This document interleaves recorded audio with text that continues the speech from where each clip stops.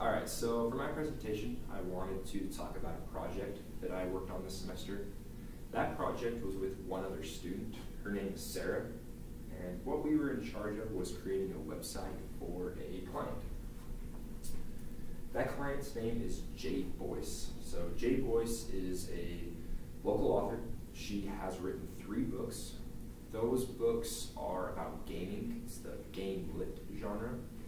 And what game lit is it's basically where the characters have stats, and those stats are going to develop over time as the storyline progresses. So Jay had a lot of different things she wanted included in that website. She wanted those stats. She wanted somewhere where her fans could go post fan art, and where she could also post art. So me and Sarah were assigned this project, and we were both really nervous at first just because there were just 2 of us, and a lot of the other people in the class had projects that were very similar to ours and required the same amount of time, but they had 5 or 6 people, whereas we just had 2. So it worked out kind of nicely though, because in the web and app development major, there is the development side and the design side. So I am the development side of the major, and Sarah is the design. So of course, I took care of the development, and she took care of the design.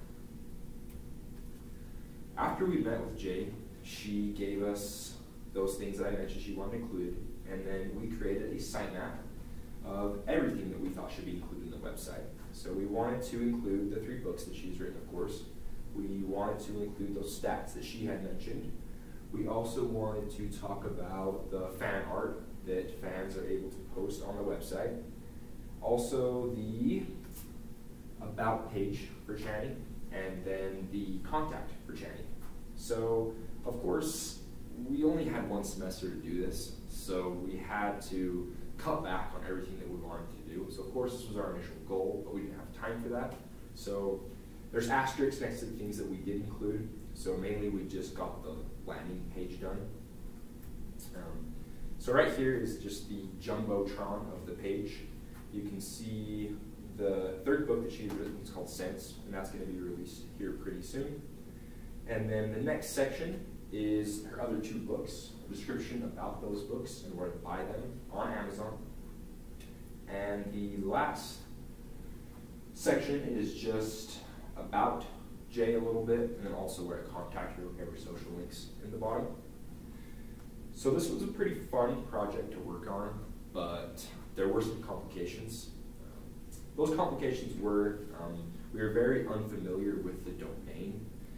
And by that I mean we weren't really familiar with the game lit genre, and we didn't really know how to portray a lot of the things we wanted to portray. For example, those stats. We had no idea what Jay really wanted for those. Another thing is it was really hard to contact Jay. She was really busy. She got sick a lot during the semester, and so we had to do a lot of guesswork and include things that we just thought should be included without really having Jay's input. Luckily, when we showed Jay the final product, she was happy with it. Of course, we're still not finished, and we're making more adjustments.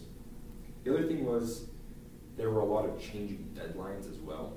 Jay talked about how her 3rd book was going to be released in October of this year, but it ended up getting moved back again to December, and now it's getting moved back even more until the beginning of January. So that was another hard thing. So we were trying to hurry at the beginning of the semester, thinking we only had 1.5 months to get it done, but it ended up not even being released this semester, so that was another complication that we encountered.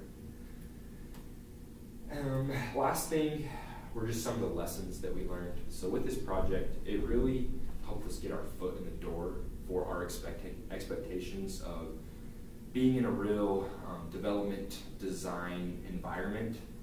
So it was sort of like an internship for us, and some of the lessons that we learned from that were, number 1, we needed to get to the client's world. So, like I mentioned, again, the game lit genre was just something we were totally unfamiliar with. Sarah actually started to read the books a little bit, but of course we can't read all 3 books within the time frame we were given. So that was probably the biggest thing, was we were unfamiliar with first creating a website for an author and then that genre. The next thing was the realistic expectations of the timeline. We were given that timeline of when we thought that the books were going to be released, but of course they weren't. And then also when we created our sitemap, we had all these big expectations of what we thought we were going to do, but we weren't able to get all of them done. We were just able to get that landing page done. Last thing was, like I said, it was sort of like an internship. So me and Sarah didn't have a lot of experience doing the whole design development process. So oftentimes she would give me a design, I would go develop it, and then we'd go launch it, and things would just be all over the place. The CSS wasn't working, the HTML wasn't in the right places. So test, test, and test was a big takeaway from it as well. Always make sure you're testing and get that final project. So that is my presentation. And if you want to see the website, we actually have it live right now. It's jboyce.netlify.com.